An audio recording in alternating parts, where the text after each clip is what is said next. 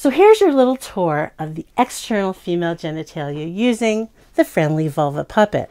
What you can see here, of course, is the mons, the mound of Venus on top, the outer lips here and here. We can see the inner lips, which come in a huge variety of sizes, shapes, and colors. The hood of the clitoris. For some women, it'll be quite small. For other women, it'll be very large. And then the head of the clitoris. And just so you know, that's not the whole clitoris. That's just one part of a three-part structure. What else can we see from here? We can see the vaginal opening and the urethral opening. All the other good stuff, all the other erectile equipment is deeper inside. And if you want to know more about that, you're going to have to read the book in English or hopefully in Spanish soon.